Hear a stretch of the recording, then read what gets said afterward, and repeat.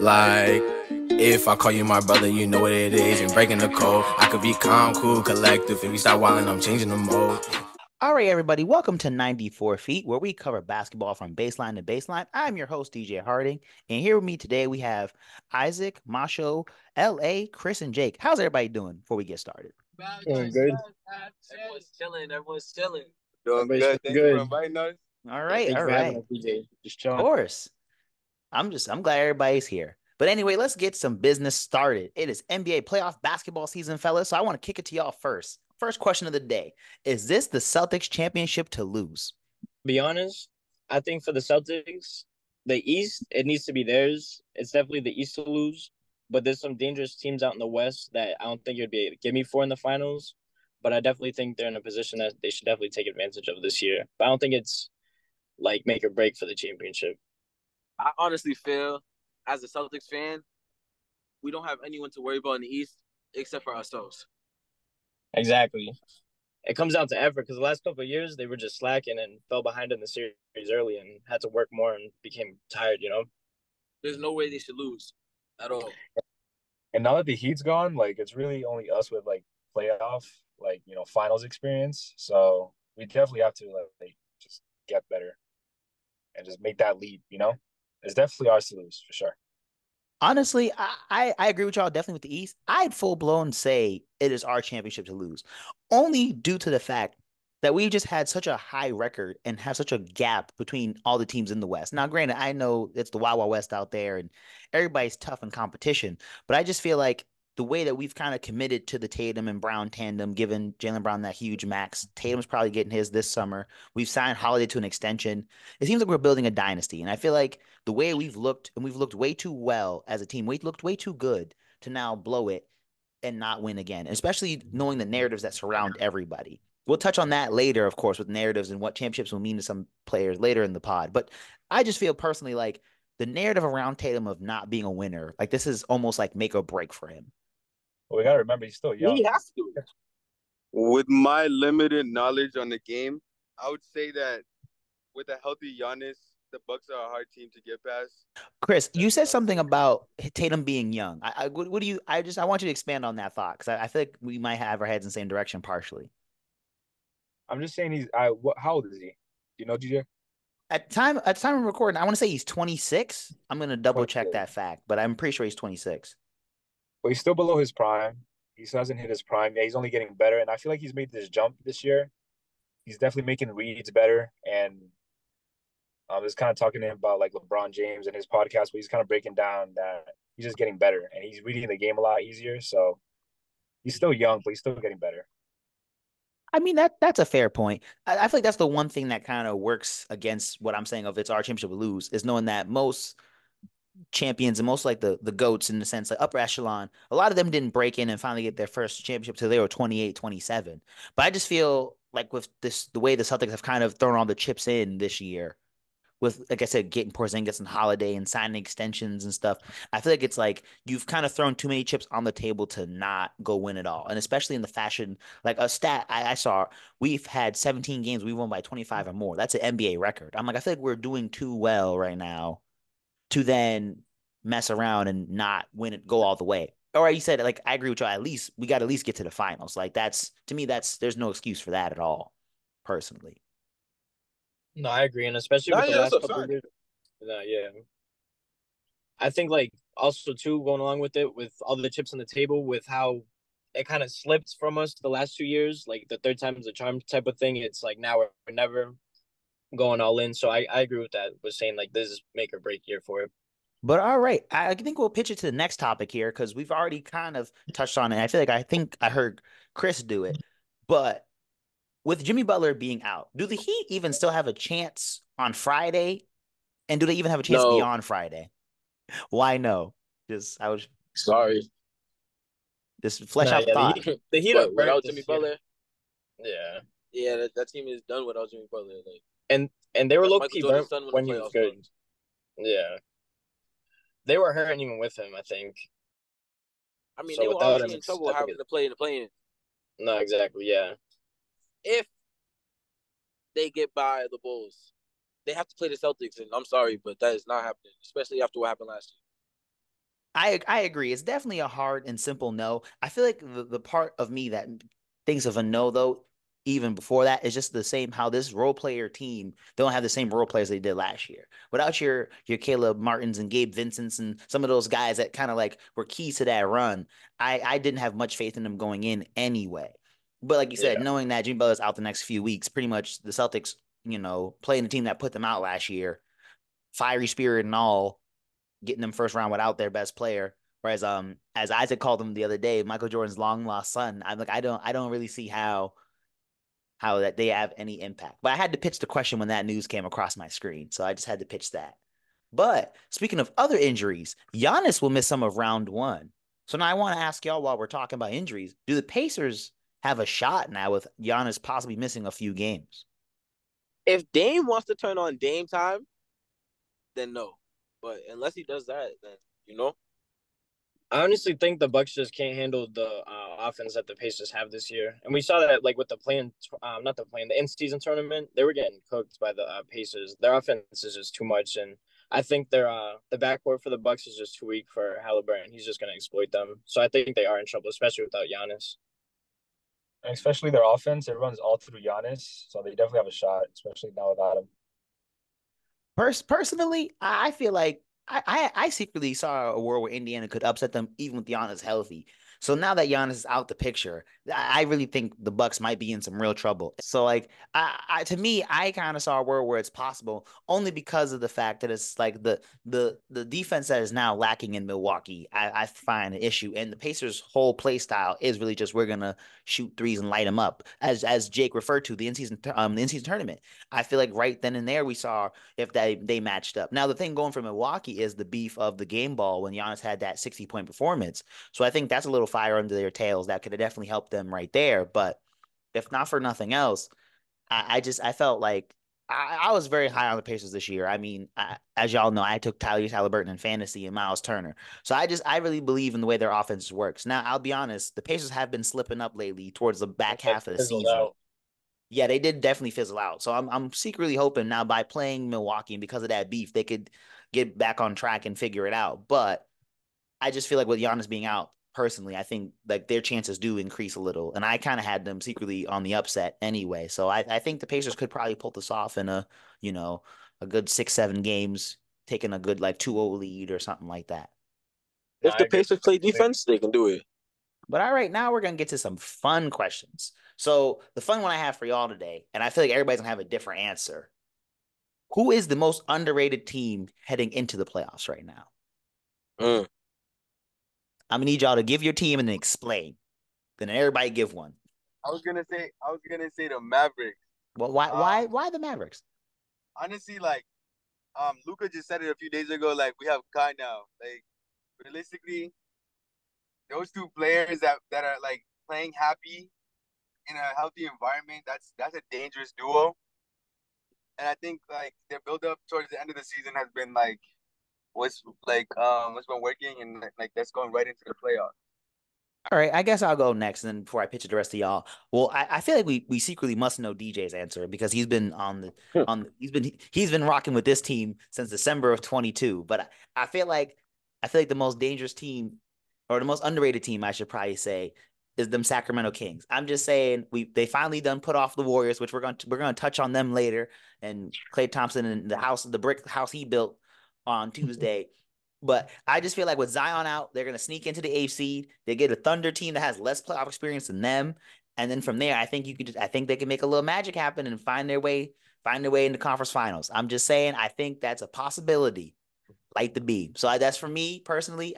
And also Isaac, I was telling you the other day, Keegan Murray is turning into, with Mike Brown as his coach, one of the best 3-point defenders in this league. Like he hitting the three, playing defense on the other end. He's becoming great two-way player. And I feel like he's locking up whoever they got in that little midcourt of OKC when they play them. And he's gonna get Brandon Ingram on Friday. And I really think there's potential there.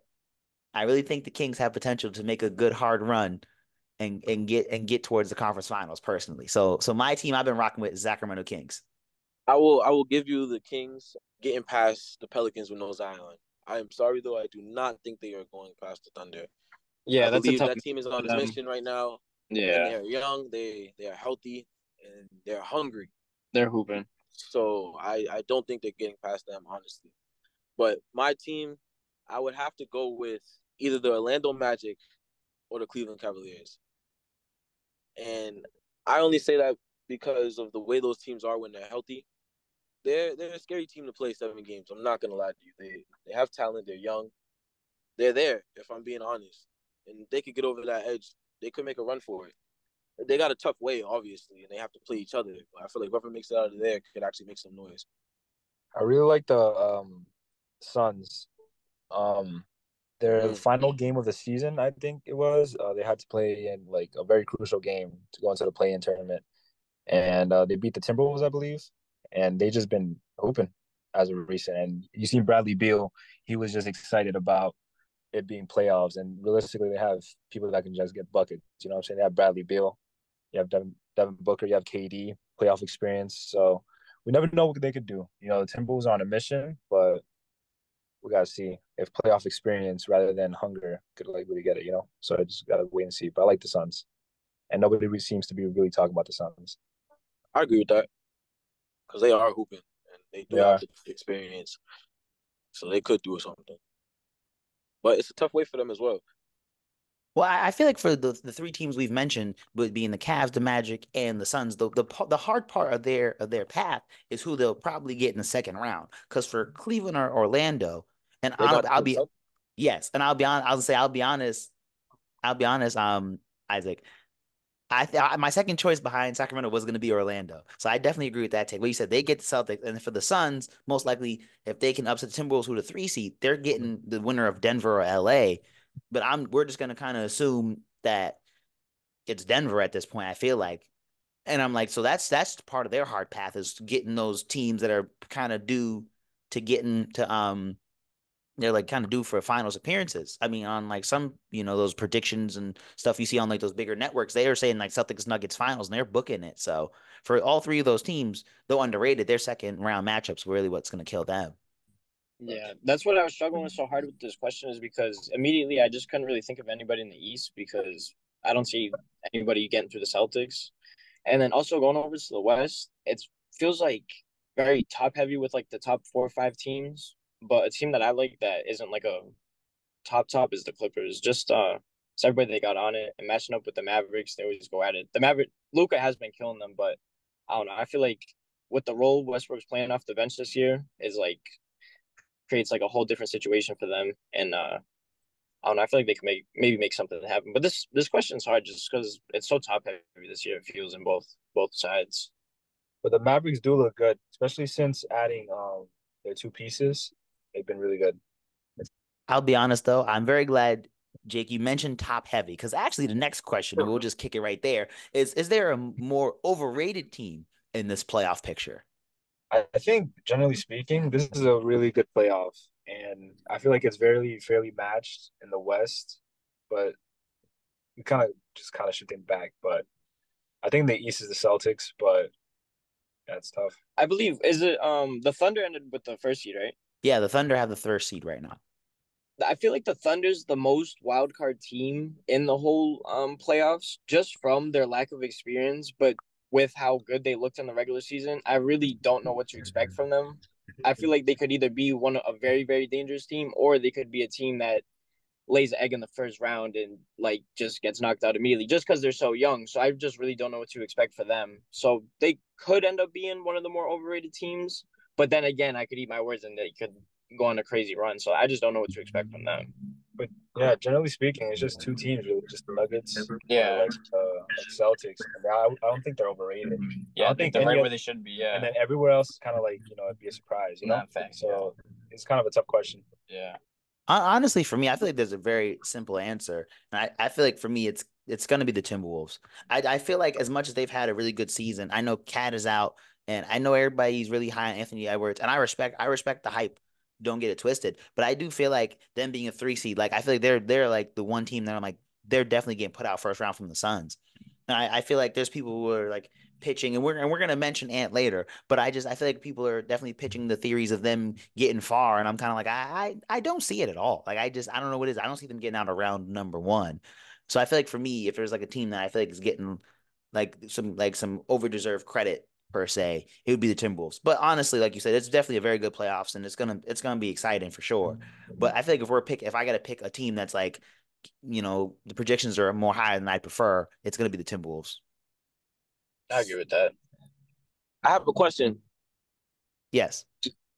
Are the Knicks considered overrated because they're the 2 seed? Honestly, yeah, they're up there. So I don't think they're making it past. Who they got to play? The Sixers? they're playing Philly yet because Philly won on Yeah, Wednesday. forget about it. Like Brunson's gonna do his thing, but Embiid's back. As long as he stay healthy, they're about to fly through them.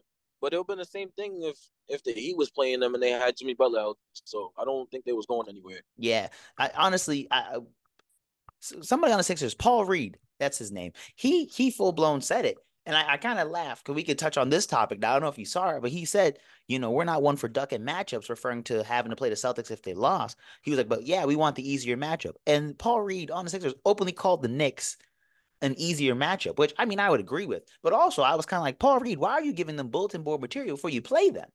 Exactly. Yeah, that was a bold move for them. I mean, I it was mean, a little, Brunson can turn up and really show them what it is. yeah. No, exactly. They're a dangerous team. Like I think not for the early rounds, I think they could definitely cause some havoc for those teams for sure. They're gonna be a problem, but they're not a serious team. But I feel like without Julius Randle, I feel like it is tough. Oh, facts. I forgot about that. See, I think Yeah, that's the without him, key. it is tough for them. Yeah, that to me, that's the key of them being full blown overrated in a sense. Is the lack of Julius Randle now? Because I've being here on campus, I hear my fair share of Knicks fans tell me about they're going to the conference finals or whatever, and they'll see me there, and I'm kind of like, well, y'all still got some work to do. I mean, in a sense, there was a world where I genuinely I joked about it with some of my friends, and I was like, I'm part of me is like, dear God, I was like, are the Heat really about to win this game and then run all the way down there, and then they're gonna run through the Knicks, get through the Bucks or the Pacers, and then we're gonna see them in the conference finals again. Like I genuinely was like, oh, not like this. And I mean, the Sixers kind of in a weird way have that potential. Because if they see Indiana in the next round or see Milwaukee get over the hump, maybe Embiid finally gets over that hump into the conference finals because he has a pretty decent road to get there. But all right, so now we go to our last question here before we take a quick break. So I think we all witnessed the Warriors fall apart. So now the real question is the Warriors dynasty dead? And then if you say yes, if you're their GM, what do you do? Yeah, they're definitely cooked. I'm not gonna lie to you. Like Clay, he had 0 points in that last game. It was actually ridiculous. But they have to figure out what they're gonna do with him, and are they gonna keep him on the team? And what direction do they want to do? They still have Chris Paul on a horrible contract. They have a lot of things that they have to do, but I think they just have to get younger in some way. But that's the thing. Steph Curry, he's still what? He's 36 now, 37. He's But somewhere he's in that range. yeah. So you still have to keep him, of course, but try to put some younger pieces around him and get away from your vets because honestly, it's just time. But they had a good run, 4 chips.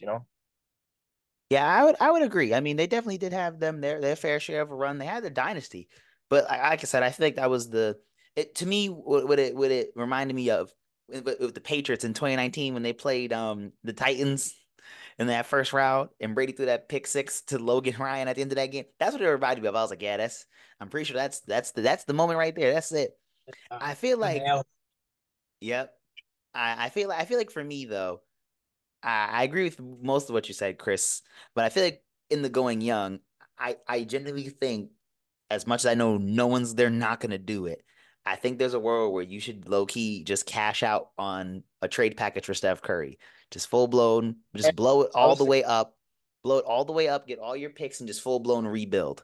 Cause I just yep, feel like at this point, you're you're never going to be able to full blown rebuild with Curry still being there definitely because not. he's gonna be able to shoot. He's gonna be able to keep you afloat and put you in that ninth, 10th seed as long as it goes. And I mean, you can try to do the whole contending thing and try to rejuvenate your dynasty and extend it a couple years. But I feel like in all reality, you should just blow it up, Klay Thompson free agent, let him walk. Retire his jersey in a couple years when he retires. But everybody else, you just start trading around. I mean, even this year they were trying to trade for Chris Paul and make all these moves. And as much as I love Chris Paul, it was like one of those, the ship is sinking. We're trying to take duct tape and patch the ship together. I'm like, you just gotta let it sink and just go build a new boat. And I personally feel like, even though I know they're not going to do it, I feel like the trading Steph Curry option might be the move.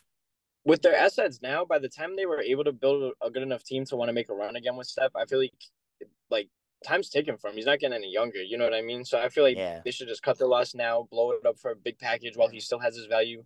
I saw something about like a sign and trade for Clay somewhere, trying to get like a piece out of him. Just try to get the most out of your assets now, because I feel like this team has no real identity to make a run right now with who they got.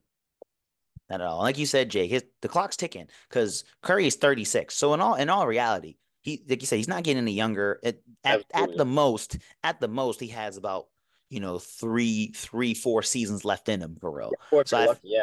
Yeah. So in all reality, like I said, as much as I know in reality, I feel like there's no way they'd actually pull the trigger and do it. I do think that they definitely should just trade everybody away and get all the packages and just sink into a full blown rebuild.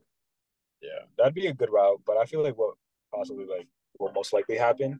Now there's a trade package for just younger people.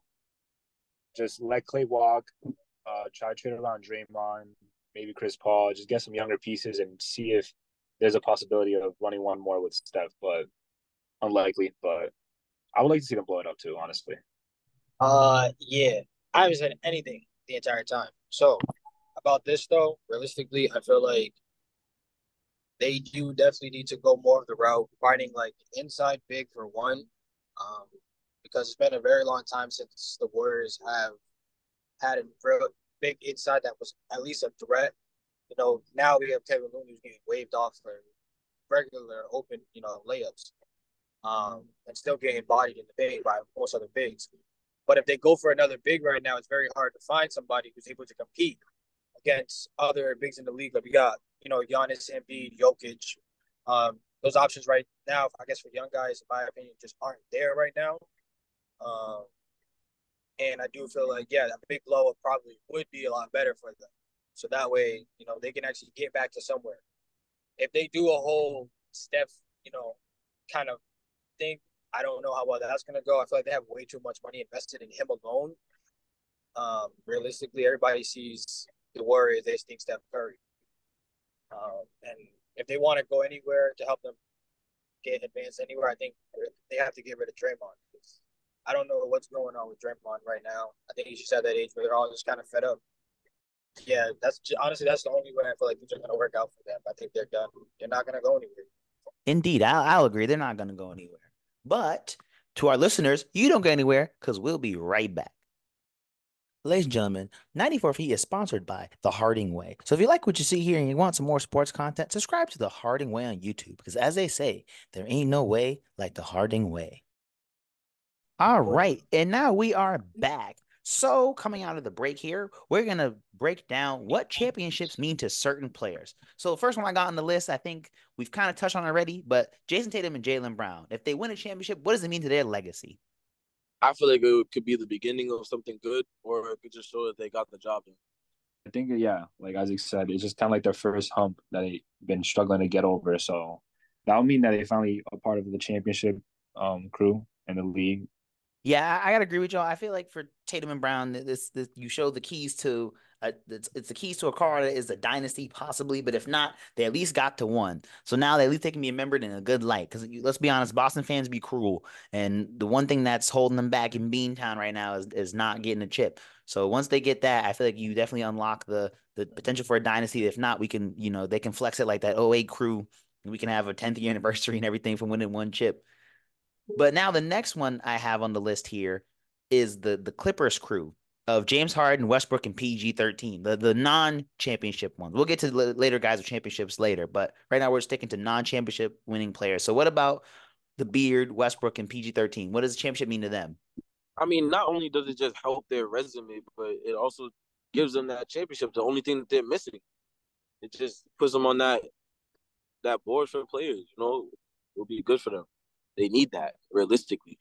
I think of all the three, to me, Westbrook in particular, I feel like if Westbrook gets it, this kind of applies to Harden as well. But now the whole you're not a team player narrative, I think, can kind of be put to rest a bit. Because for Westbrook especially, they kind of played like he doesn't play winning basketball and he's not a team player and like he has to be too in control of the ball. And I feel like all that kind of gets put to rest with the year he's had coming off the bench, like the way he's kind of contributed as a sixth man. I feel like you can kind of put to rest that thought of, he can't get the job done and he doesn't have a win. He's not like a winning player and plays on a winning team, plays winning basketball. I think that also can be applied to Harden, but I feel like more so for Westbrook because of the season he's also now had. I think that's all put to rest. DJ, What's up, Macho? I just want to say like Oscar Robertson is like regarded as one of the greatest, right? As an averaging like triple double like in a season. Yep. Yeah. I would say that Westbrook getting a chip right now would solidify him as like one of those like you can put him in those shoes, because he's superseded a lot of records. Um, he's like you can consider him a great, but also like if you win a championship, then that just puts you amongst the best, in my opinion. I agree with you, Masha. I'd say if not for nothing, he definitely does jump up a tier or two in that all time great point guard argument. I mean, for sure, he's technically triple double. He's officially a triple double king at this point after beating all of Oscar Robinson's triple double records for sure. But I think if not for nothing else, he definitely now puts himself in like a top five point guard Also conversation. has an MVP. Yeah, So like with he an can MVP, possibly be top five point guards of all time, Yeah, if not top three. like I feel like If that's a. I feel like there's a world where with him winning a championship, he then supersedes a Chris Paul, Isaiah Thomas, a John Stockton. Like he definitely jumps those guys. I don't know. I don't know if we're putting him in front of I think Curry and Magic definitely have the 1-2 spot locked up. But you could definitely argue does he, pass I guess you could argue like does he pass an Isaiah Thomas or a Chris Paul or John Stockton, like those guys that are up there, like he could be the number three guy possibly and jump some of those other people. So I think that's a real conversation to have. I mean, same with James Harden because if he wins a chip, I mean, you can kind of now do the him versus Dwayne Wade argument a little better. I think I personally still go with lean Wade personally, but given that Harden has the MVP, you you could make that a real argument. And I know for PG, in a sense, like you said, I think it's just Harden you also has finally multiple have the scoring one titles. thing. I mean, Harden having multiple scoring titles also. I Yeah, mean, yeah. winning a chip like you can't then question about the defense or anything. It's just like Westbrook about the winning mentality and such. If you win a championship and you have all the accolades to match up to, like to be considered, up there, I think for all of them in that level, like they've all done the individual achievements to be considered the greats, but then a championship as a team would solidify it in total. Nah, I definitely agree. Like it definitely does boost the resume. But now another person to boost the resume, and we're gonna yeah, pitch I was this. gonna. Can I say one more thing? Oh, yep. Go ahead. I feel like another person's resume it could boost. He already has championships, but Kawhi Leonard, he will now have won on three different teams. I was gonna save that for later, and we are gonna pitch the old other guys later. But since we're on the Clippers topic, what about let's pitch Kawhi now while we're at it. Why not? So I agree with you, Isaac. He definitely now wins the three with three teams. I'm also gonna assume he has Finals MVP if he wins in this case because he's the number one Yeah, guy in that team. So now basically he's in the conversation where it's literally him and LeBron as like the only two guys that have Finals MVP on three different teams and three championships on three different teams. Also, though, in Kawhi's case, you now bring for the second time a first championship to a franchise after he did Toronto. Now you bring one to the Clippers. Like you finally do you get LA over the hump? Something that Blake Griffin, Bob McAdoo, all the Clipper greats could never do. You've now finally done to the point where I'm kind of like, where does Kawhi get left in the all-time ranking legacy argument? yeah, he would definitely have to be put in the conversation for sure if that happens. I'm not gonna lie to you. Because, like, honestly, with Kawhi, when we talk about like greatest small forwards of all time, we're kind of like LeBron, KD, Bird, and then from there it's an open argument. But I'm like, I think Kawhi could sneak up into that four spot, possibly with a feat like that. So yeah, and while we're touching on that, I mean, that was definitely a wild one. But since we're just gonna jump around player to player, let's go across the street in LA. And what does a chip, if this magical run would be pulled off, what does it mean for LeBron and AD?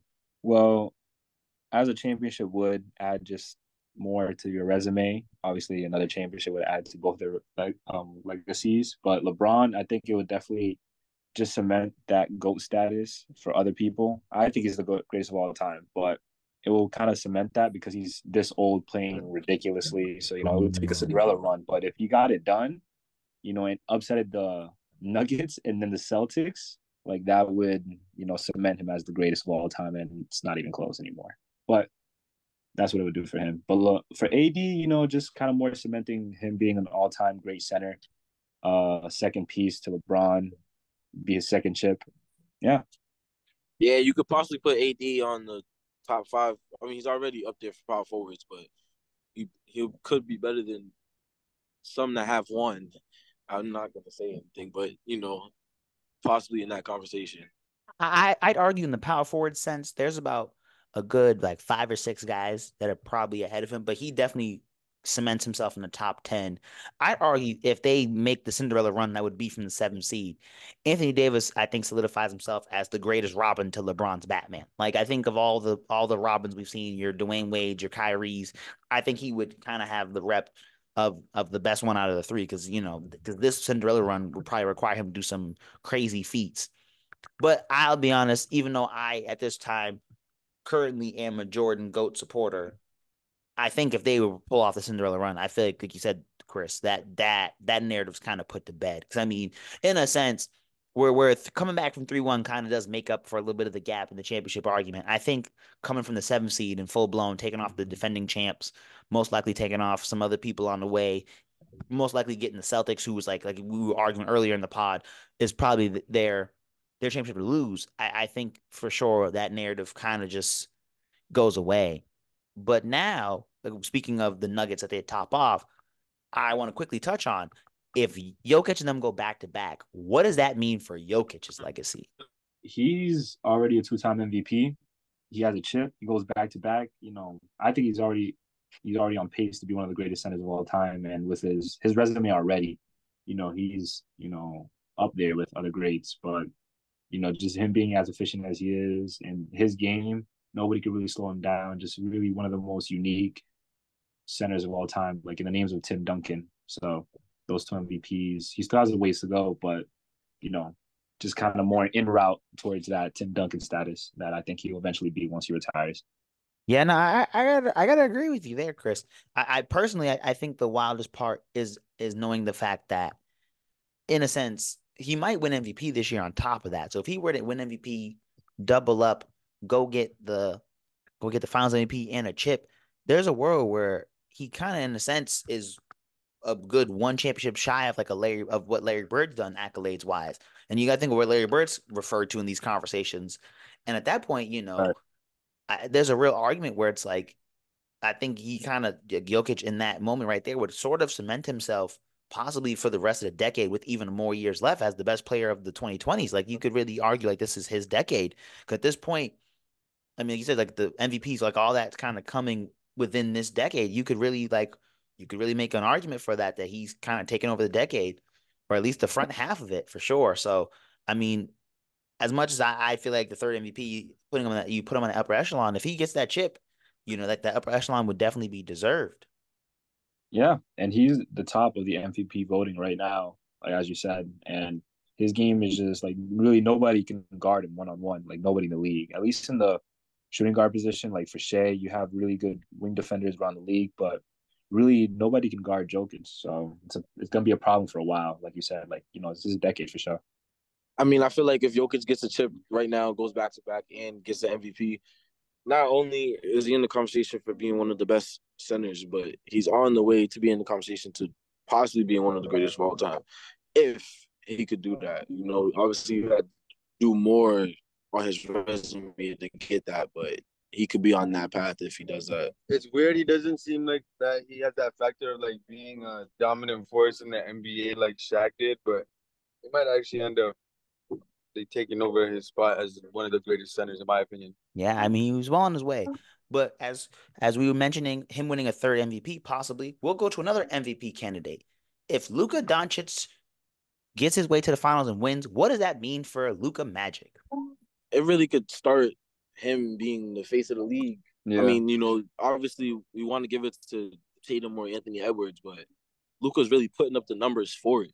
And, now he got Kyrie, as Marshall said earlier. Literally, they could really make a run for it, and he could really be the face of the league for real. Yeah, he's really one of those leading like young guys, like the face of the league, like Isaac was saying. But it'll definitely cement him as like the face of the league once LeBron is retired. Everybody's already sold on this Luka Magic train, and I feel like it's definitely valid because he is really skilled, and you've never really seen him unless like it's like James Harden, but he's doing it at a different level and in different ways. So if that can produce wins, then it's kind of like a new style of basketball. I feel like he's revolutionizing. I agree with the one part that Isaac mentioned, the face of the league. I genuinely think because you're right, there is secretly a full battle going on to who's the heir to the throne that LeBron has set of face of the league. We pretty much watch it get passed from, Kareem to Magic to Jordan to Kobe to LeBron, and in a sense, it would be the who is kind of that next person to carry that mantle, and I really think like that he would be on his way there. But I mean, I feel like in a weird way, if Tatum can kind of get over the hump and get this chip, swinging it back to him a little, you could honestly see that working for him as well. And then for the other person we'll pitch now, the other person in the face of the league running, what happens if the Timberwolves get there and Ant gets him a chip? What does that mean for him? Well, that's Michael Jordan's son. Literally, he will just play into that role. Like, you know what I'm saying? The attitude, you could watch it in the interviews. His personality is there. You know what I'm saying? He has the face of the league for it. Like he can do it if he wins that. That's on them. Yeah. Yeah, no, I agree with Isaac, honestly. I mean, for me, I think the biggest part of if Ant finds a way and gets there, it's how young he is because he's the number one guy. And as we were touching on earlier with is this the championship to lose? We were kind of pitching the part of like most of the star athletes and those bigger people, your Jokic, your Steph, your LeBron, your Jordan, most of them didn't break out and finally get that first chip as a number one guy until like 27, 28. I mean, like the one exception to the rule, in a way you could argue, would be like your Tim Duncan or Magic Johnson, even though they still had your David Robinsons and Kareems there. So were they really truly the number one guy? So I think for Ant, if he could get over the hump, like at this age, this young, as a number one guy and full blown get a chip, I mean, I think that's like a big step in the right direction for him. I'd argue that's the same kind of logic for Shea Yeah, I SGA if was gonna he say gets it too. can I wanted to add on to like Shea. I would like Shea over Ant because he's already the MVP candidate. In my opinion, he's like a little bit over Jokic because like his team was not expected to be this good, and especially them being like number one. I think they finished number one. They're gonna be good for a long time. They have so many draft picks. They have Chet. They have a really good unit already. And this was after they blew it up with the Chris Paul trade and got all those trade value from him, and then Chris Paul and Westbrook and all that stuff. Like they have a lot of trade picks on top of him being this good already, like an MVP candidate. In my opinion, the MVP. I feel like he's gonna be the face of the league if he wins this for sure. Yeah, yeah, definitely. I'd say yeah. Sam Presti in Oklahoma City was cooking because after you said like he hauled off Paul George and Westbrook and turned everybody into picks. I mean, even like some of the smaller people like getting Al Horford and sending him off somewhere to us for like an extra pick or two and your Chris Pauls. I like you said, the future is definitely bright in Oklahoma City and the way Shea has played this year, he's definitely like kind of he's kind of expeditiously put them on a route to be a high contender for a long time because they weren't supposed to be here as you were mentioning. I mean, like last year they were barely etching in the play-in and were getting put out, and now you go from there to full blown just we're here as the number one seed. I mean, if he wins MVP and could go all the way, like you said, that would do wonders. And like you said, maybe yeah, I guess he could be in the face of the league argument then too. And especially But like how he is on Instagram. I feel like I don't know if you ever look at his Instagram. Is very. I think he's gonna be set a trend for sure. Like he's very unique on how he handles his Instagram and plus how he hoops and all that. I feel like it's definitely gonna be the face of how people want to be hoop, like want to hoop and go to the league and do what Shay's doing. yeah, And I Shay oh for yeah, sure. I love the Instagram captions SGA. I think they're hilarious. with the bars and the rapping. It's very fun. But now I'll pitch y'all another one on the opposite side of the bracket.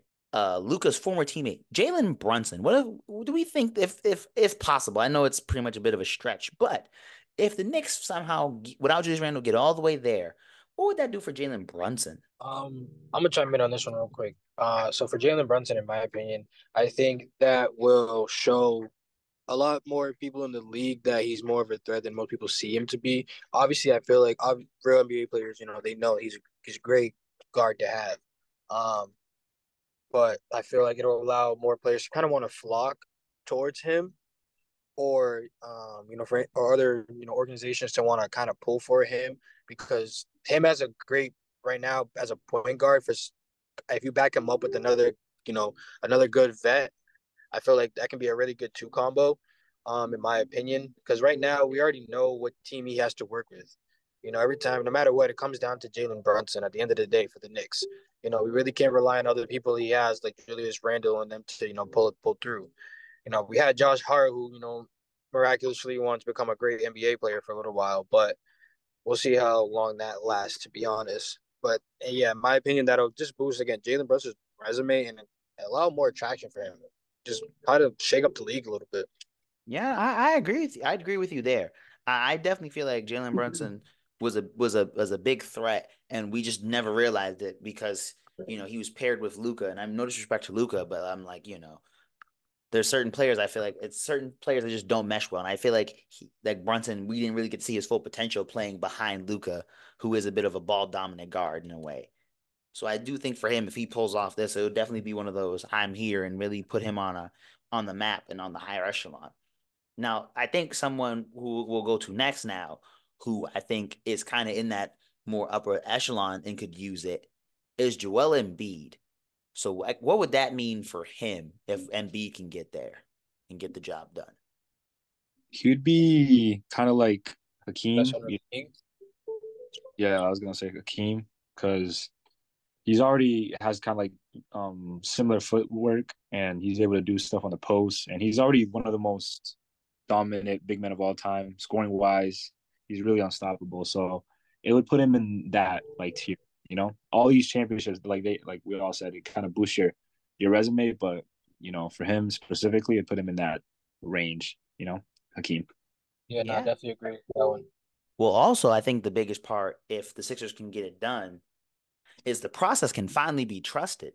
Because let's be honest, they're holding on by threads right now to that narrative. Because I mean, everybody has ran through there. It hasn't worked that well. So I feel like if you're the Sixers, like if you can finally get the job done, all those years and all those picks and everything, it finally kind of pays off.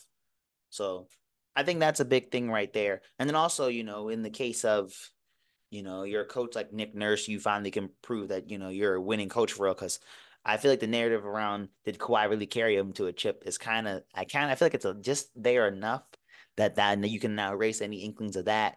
I think for the rest of that cast too, I think the Nicholas Batum proved, why he's in the fourth quarter in the play in the other day. But all jokes aside, I mean, for the rest of that supporting cast, it would mean a lot. But I think for MB, you also now validate the MVP that you were also given.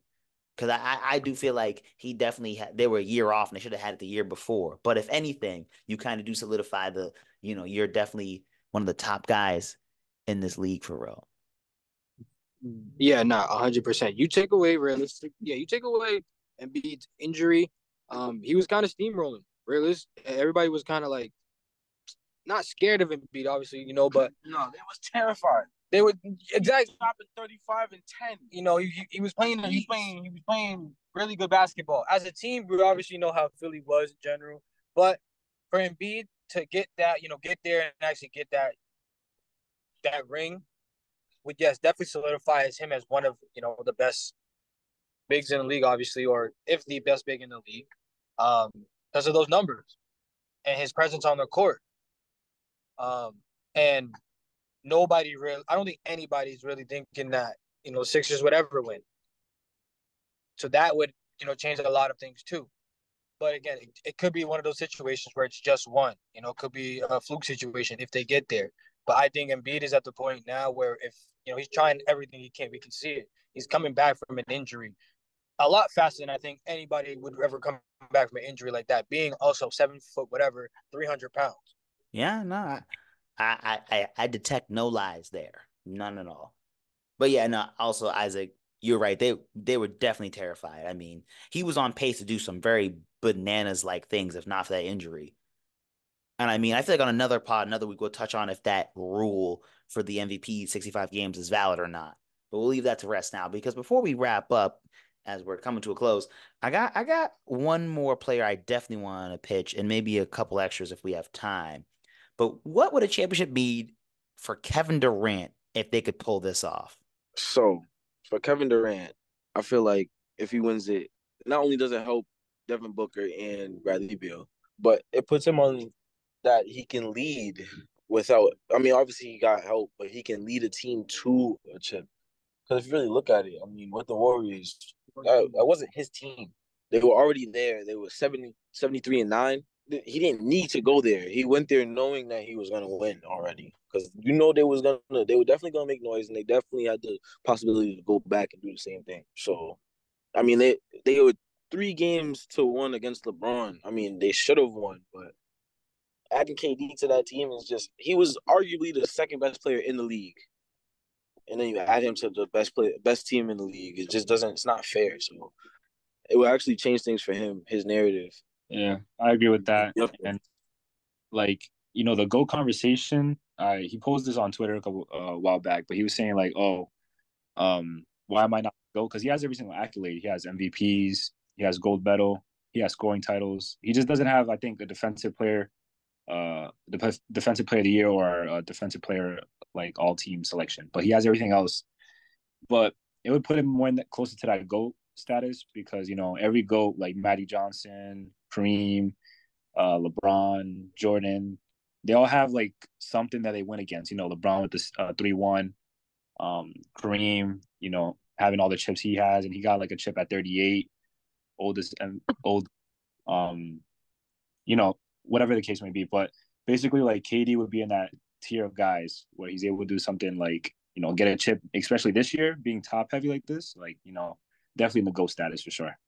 But he's nowhere near that now, in my opinion. But this chip would definitely put him in that conversation. I definitely got to agree with y'all. I mean, he definitely gets put in that top 10 conversation, in my opinion. I think the main takeaway, though, if they pull this off, I mean, besides obviously getting Booker and a Bradley Beal some rings, which would be good for their resumes, of course, you finally make your legacy valid, in my opinion. Because no disrespect to Durant, no disrespect to him whatsoever, but as Isaac pointed out, his 2 chips, he kind of, in a weird way, like, now I don't want to say the word cheated, but like, yeah, I mean, it wasn't like it wasn't like he earned them respectfully. Like, I've seen a narrative and I've always agreed with that. Dirk Nowitzki's 1 championship in 2011 was more valuable than his 2 with the Warriors. And I'm like, if you can actually full blown take Phoenix all the way and make it happen, you kind of now validate that championship pedigree part of your resume, and that narrative is now put to rest. The last person I want to pitch here before we end is someone who I think his narrative is he basically, in being loyal, never won. So what does a championship mean to Dame Dollars' resume? To Dame, in my opinion, it would kind of shut up a lot of the haters because I agree that Dame is probably one of the most underrated players in the league. Everybody doesn't think so because he's always talked about, but I think again a lot. I still feel like he's underrated. You know, um, him being on the Bucks right now is definitely helpful. It's better position than he's been in since he's been in the league, obviously. And he has a team who's kind of been there, most of them. So, and he's been in these positions where it's time to get clutch. Playoff time comes. We already seen what happens. He's made fun of Paul George over and over again. So him getting that and putting that stamp will just change just a lot of things for everybody in the league looking at him the way they do. Everybody knows that he is a deadly player. He's a very lethal player when he is on the court. He does make a difference. We've seen it. No, Giannis, what he do? Drop 41. So he shows that he has that potential to carry. And I think it's well earned by now at this point, in my opinion. I feel like you'll put him over like Steve Nash, some of those type of guys, guys that don't have like, that could have an MVP, but not a chip, because, That's what I would think it would do for him. Put him over with guys like that may have an MVP but not a chip. I think I would definitely argue for a Dame. There's certain things that now, like you said, it's like when the KD, you validate certain parts of your resume. Because to me, I at this moment don't understand how he made top 75 all time. But with something like winning a championship and now, being a proven winner and having that on your resume, you kind of then now make that association to your resume valid. I feel like you now make that worthwhile, if anything else. And then especially depending on how Giannis is health wise, if he wins the Finals MVP, like I said, you just only more in sense validate that for sure. No, that's a fact. He definitely puts Dame on up there if he gets that. Especially if they get there to the finals. I mean, that's a tough way, and they struggled as a team in the beginning a little bit. So I mean, it gives them a chance to actually show him what he can actually do in the playoffs again. I mean, the Blazers wasn't really in the playoffs like that for real. So yeah, he's actually getting an opportunity because they have the possibility to. They have it's Dame and Giannis at the end of the day. So it would do a lot. So yeah, with healthy Giannis, Dame could really do something. I mean, without Giannis, Dame could really show them back to Portland Dame if he wanted to get them through that series, and then him and Giannis can just go on a run. Yeah. And just any team, really, just overall, like any team, if they were able to upset both either the Nuggets or the Celtics this year, is doing a lot for those star players there because it's one of the most top-heavy seasons we've seen in a long time, especially with how good these two teams are playing, like historically. And I'd say another thing that went good today was this podcast. So it looks like it's about time to go. So to all our listeners, I want to thank you for listening. Once again, this was 94 Feet as we cover basketball from baseline to baseline.